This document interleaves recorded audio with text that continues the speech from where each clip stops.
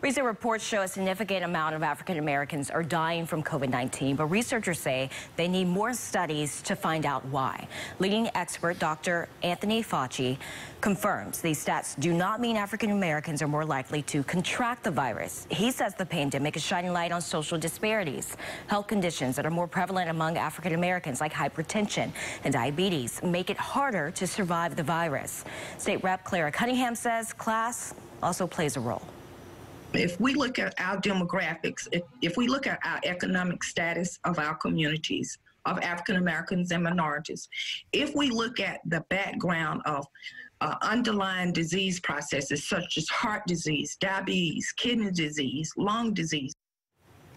Several members of Congress are demanding more of an effort to ensure equal care for all patients.